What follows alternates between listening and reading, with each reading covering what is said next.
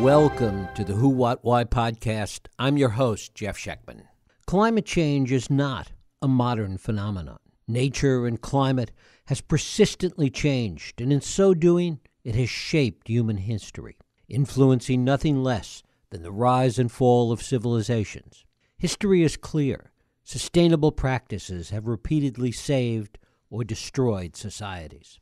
In his new book, The Earth Transformed, my guest, historian Peter Frankopan, provides a unique perspective on this relationship between our environment and human history. Frankopan presents compelling evidence that good environmental stewardship, where possible, has been crucial in preserving empires and civilization. His thought-provoking narrative and world-class research serve as a reminder that if we don't learn from history, we truly are condemned to repeat it. Peter Frankopan is a professor of global history at Oxford. He's the author of the previous books, The First Crusade, The Silk Roads, and The New Silk Roads. His newest work is The Earth Transformed, An Untold History. It is my pleasure to welcome Peter Frankopan here to the Who, What, Why podcast.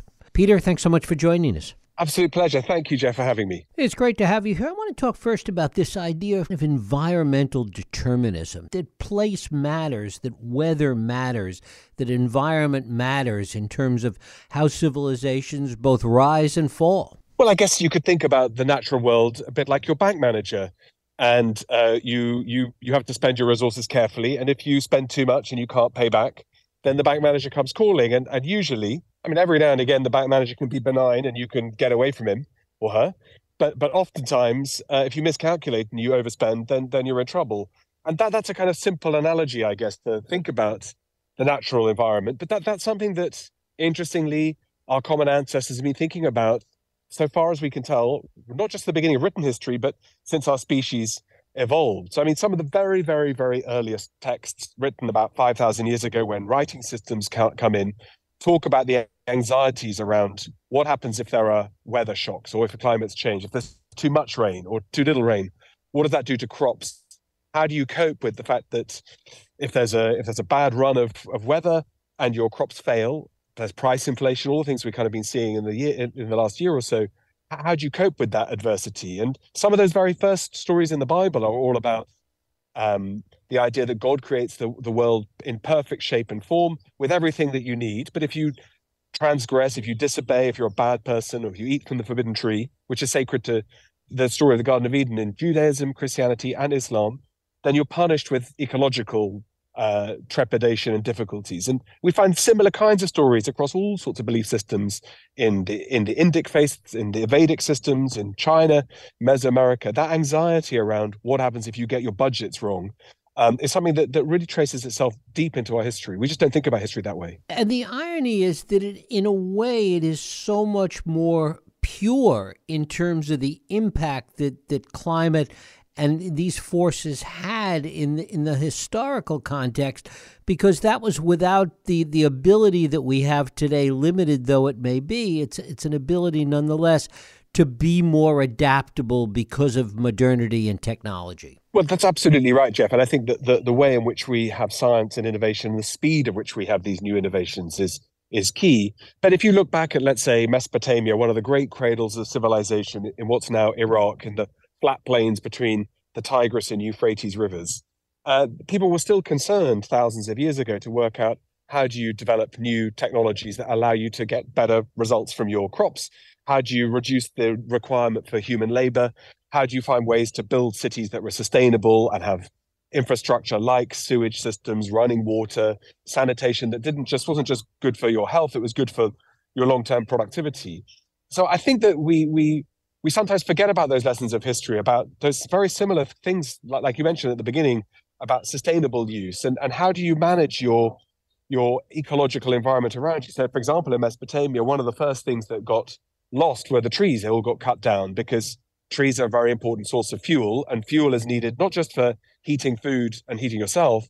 Heat is required to make metal. Heat's required to make glass. Heat's required to make ceramics. And so even when we think about the ancient Roman world, although it's true, I understand everyone wants to think about Commodus and Gladiator and Russell Crowe and the emperors. My questions as a historian is these amazing hot baths where you could fit thousands of people every day, the equivalent of I guess, the gym or your book club or whatever it is, thousands of people. My question has always been, how did it get heated? How did you generate that much steam? Where did the heat source come from? And as you cut down forests closer to Rome, shipping wood from long distance is expensive and it's hard. So those kind of basic logistics of how an economic historian might think about the past is, where does stuff come from? And that's something which we don't think about today. So our laptops that we buy in the shop or online, we have no idea about where the metals have come from. We don't think about the energy that's powering them. And I think that's partly because we've expected science to always trump nature. We can always stay ahead of the traffic, but the deep history like that I'm interested in tells you that that's not the case. That's why you're in Northern California right now and I'm in Oxford. But 1,000 years ago, let's say there'd been an internet, we'd have been in different parts of the world, like what's now Uzbekistan, in Bukhara, or in Isfahan, and what's now Iran, or in Baghdad, and what's now Iraq. And those are the great centers of economic wealth, of learning. And if you don't adapt, you lose. And that's kind of the story of history. As we saw with the pandemic, there's also the way in which the environment impacts disease. Absolutely. So, I mean, it's the traumas of the coronavirus, I guess, teaches you three things. One is that a single event can affect the whole world. So in this particular case, a coronavirus released in Wuhan, in whichever way, and your listeners will have strong opinions. Some will be perhaps more accurate than others, but that single event shut down the world, cost trillions of dollars, reduced, had impacts on mental health, had impacts on economies, probably played a role in Putin deciding it was a good moment to invade Ukraine because he thought we were all weaker than perhaps we were in the West.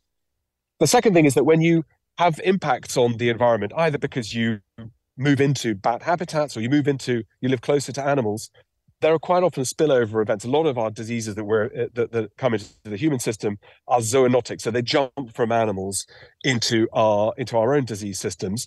And third, a lot of these infectious diseases, and particularly emerging infectious diseases, are highly changeable relative to climate. We humans, we're quite smart. When it's really hot, we can put air conditioning in, or we can have fans. When it's cold, we can find ways to warm ourselves up.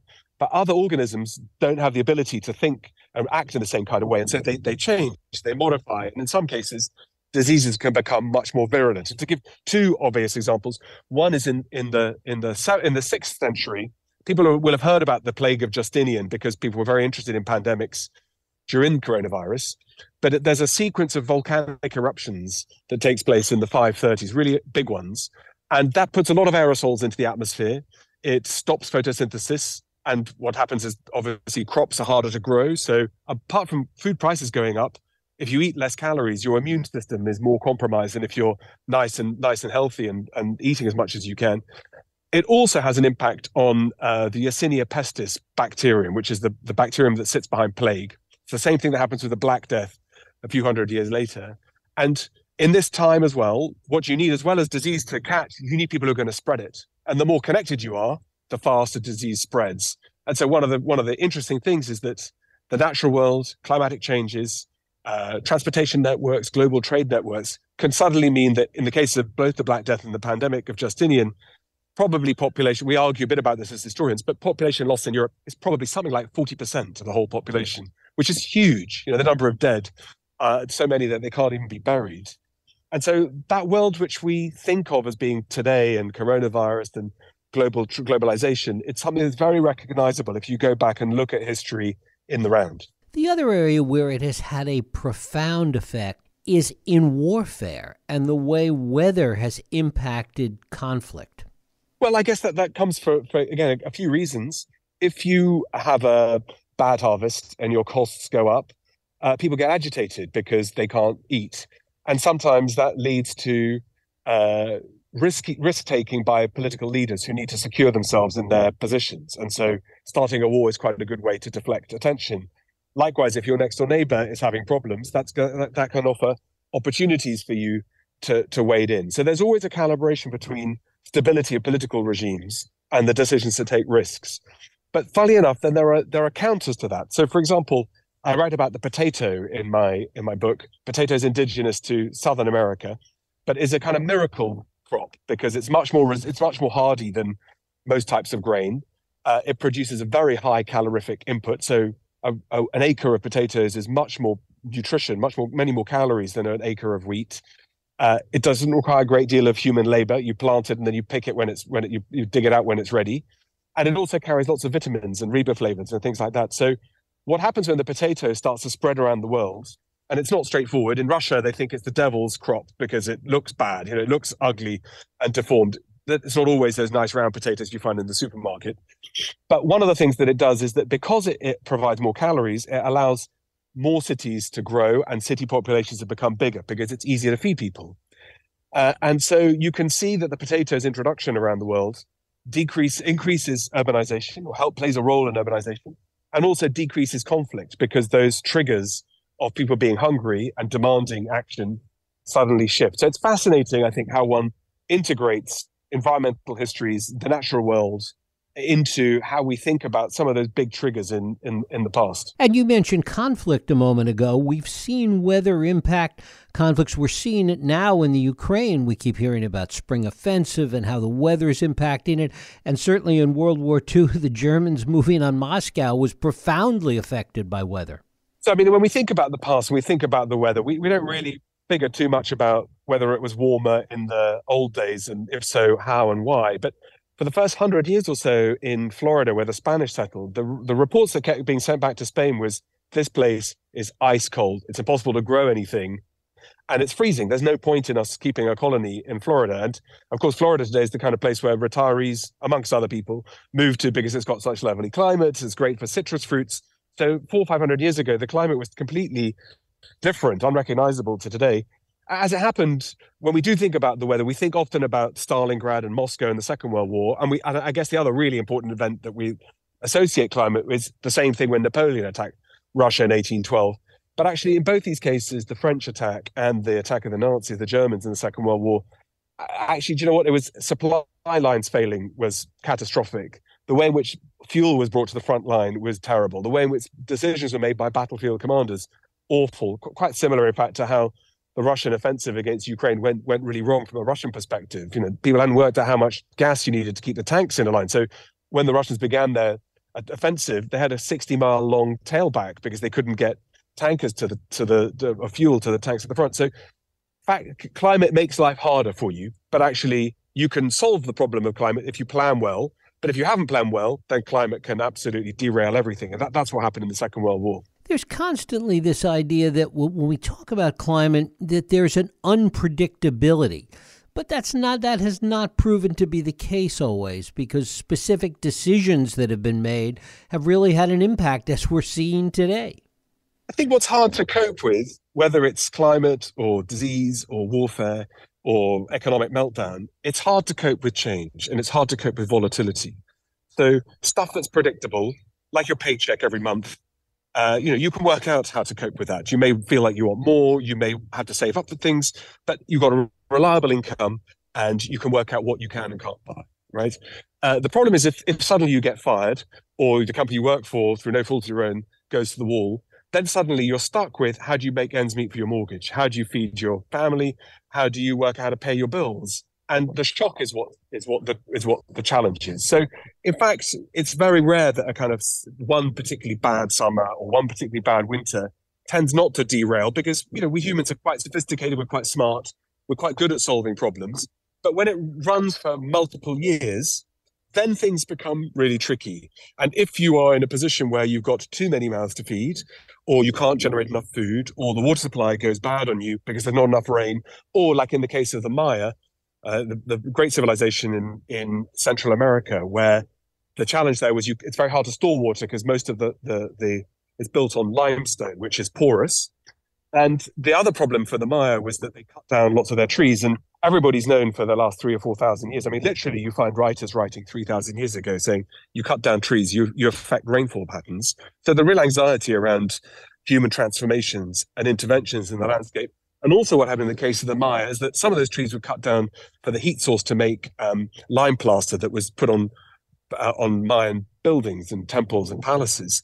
And the problem is when it rains, one of the products that is produced by lime plaster is cyanide that then leaches into the water systems. So those kinds of things become difficult to start with, then they become existential, and then they become terminal. But I always grew up. I'm a child of the Cold War, so for me, how empires ended were like in Star Wars, where the Death Star is blown up at the end. Although now it turns out with sequels that in fact the bad empire never ever ever ends. But I always thought that empires went out with a big bang.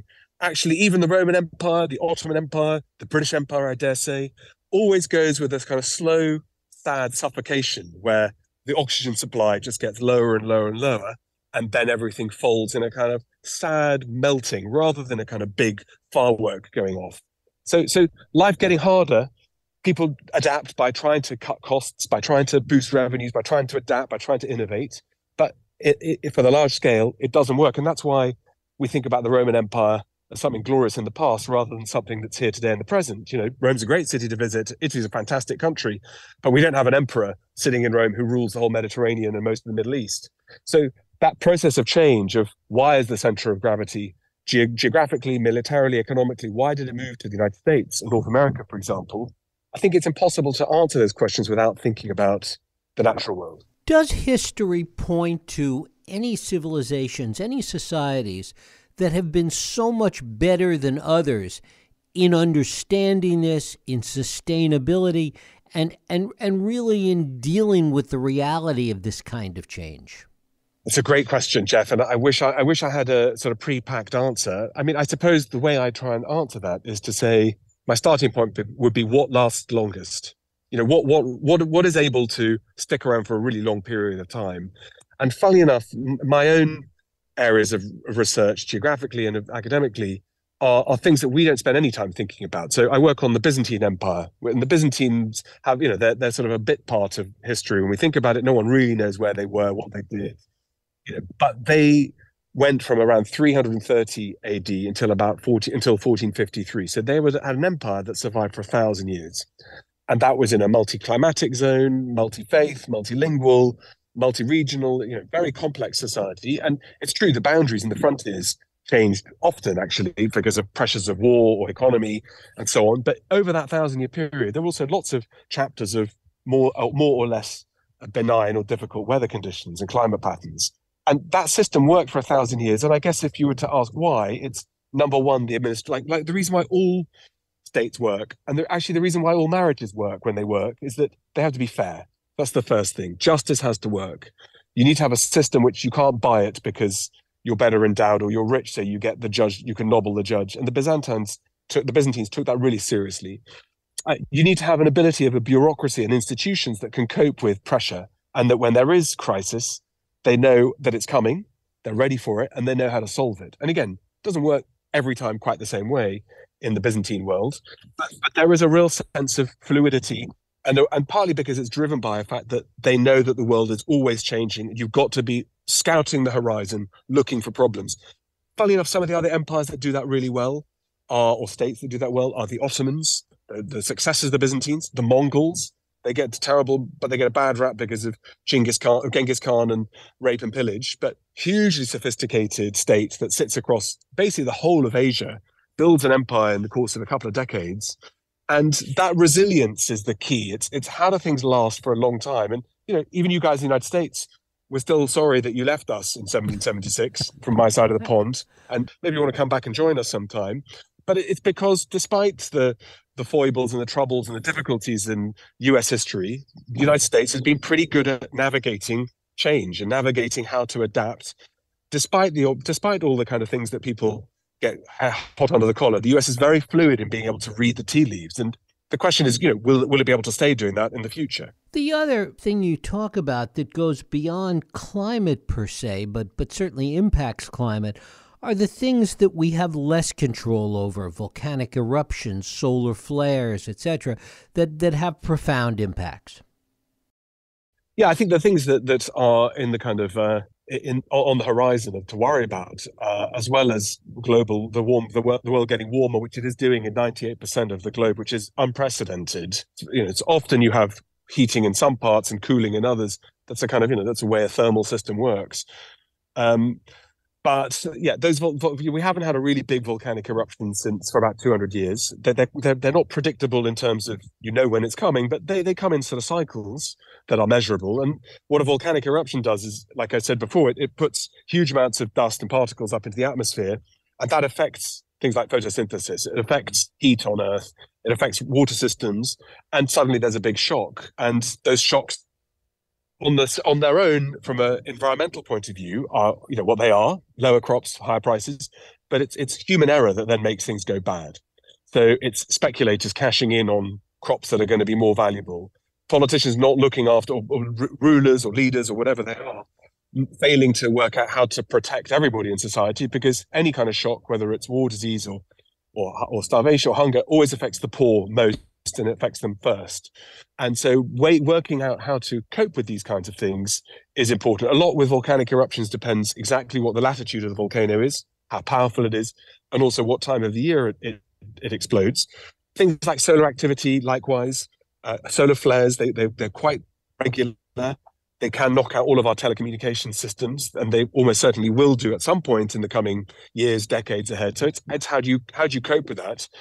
But the thing that is always in our human history that is more damaging or dangerous than volcanoes and disease and natural phenomena is pilot error. It's the human inability to make the right decision and to do things like start wars, or to not lock down quickly enough, or to allow things to spread, or to not adapt, or to allow people who are too rich to have too much food. And then the revolution starts from beneath, because people need to be able to eat and they want their grievances aired. So, for example, in the French Revolution in 1789, there'd been terrible weather conditions for the previous 24 months. There'd been wheat prices had doubled. And so the king said, not unreasonably, look, guys, I'm here to listen. I'm not just sitting in Versailles eating cake, despite what you might think.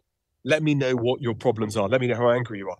And 25,000 documents are sent to him over the course of the next month or two, outlining why people are angry, because they can't eat, above all.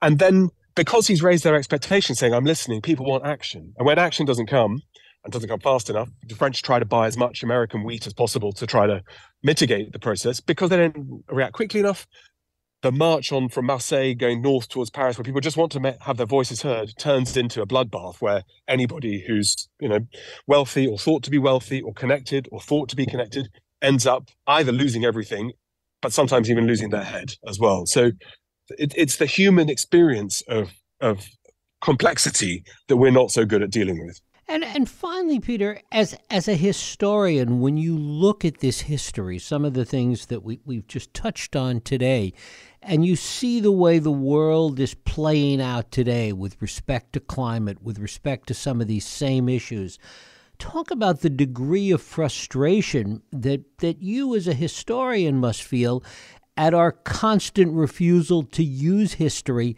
as the guide that it could be. Well, I'll start with the good news. I'd say, first of all, we as human beings have long predicted the apocalypse, Armageddon, the end of time, massive overpopulation. And yet here we are in 2023 talking, and there are obviously lots of problems going on in the world, not least new technologies, AI, war in Ukraine, terrible suffering in many parts of the world. But actually, life expectancy in most parts of the world is going up, literacy going up, clean water going up. So there's lots of good news that we're here. We have been able to cope. There's good news insofar as there's lots of quite low-hanging fruit. If you want to address, it's not just global warming, but the degradation of the natural world, where we're drinking too much water. There's not enough to be able to go around. We expect in the United Kingdom, for example, water consumption is going to go up by 40% in the next 7 years. And at the moment, we already have the head of one of our water companies saying, if it's yellow, let it mellow. If it's brown, flush it down, saying, be cautious of your water use so that you don't flush every time you use the bathroom. And in a country like mine, where it rains a lot, the idea that we might be short of water should make you think, how does that look in North Africa and the Middle East, where 13 of the 19 most water-stressed countries and heat-stressed countries are? What's that going to mean for some of the problems coming towards us, or towards them, in fact? So I think that there's lots of low-hanging fruit where we can adapt, where we can change, where we can improve efficiency. Here in the United Kingdom, 3 million tons of food are wasted every year on farms of edible food. And that works out at 18 million meals per day on average. So improvement of that and making it more efficient could make all of our world a better place, not least for people who are in poverty. On the flip side, how do things look if I say, and looking at the Earth as my patient, I'd say, how does it look? I'd say, look, we had a big report in the UK that came out at the end of last year that said between us on this earth, we're spending 1.6 times the world's resources. I would go back to what I said right at the very first answer, Jeff, to your first question. A bit like the bank, if you borrow too much, if you spend too much, and you think that you're going to get away with it, you don't check your bank statements. At some point, there's a knock on the door, and things come to a change. So, it's water is an issue, food production, a warming world where whatever the causes of it are, is currently happening at quite a fast rate, and it's just making sure that we think through what we need to do. And I do lots of work with governments around the world and with people who are much, much smarter than I am. I don't know a single person who's not trying to take it seriously. The biggest challenge right now is it looks like a big problem. So the key, as I know as a historian, and I can know as a father, is to break big problems into small problems. When I'm talking to my kids, how do we do this into 10 different parts, and let's solve them one by one? And I think that's the bit that's kind of missing. And I'm pessimistic at the moment because US has its relationship with China that's very complicated. Russia hasn't done the world any favors in terms of its engagement with, attacking innocent Ukraine. We've got lots of dislocations in Latin America as well as in sub-Saharan Africa. So it's how do you get the whole family of nations around the table to talk? And I think we could do a much better job of that than we're doing at the moment. Peter Frankopan, his book is The Earth Transformed, An Untold History. Peter, I thank you so much for spending time with us here on the Who, What, Why podcast. Absolute pleasure, Jeff. Thank you so much. And thank you for listening and joining us here on the Who, What, Why podcast. I hope you join us next week for another Radio Who, What, Why podcast. I'm Jeff Sheckman. If you like this podcast, please feel free to share and help others find it by rating and reviewing it on iTunes. You can also support this podcast and all the work we do by going to whowhatwhy.org/donate.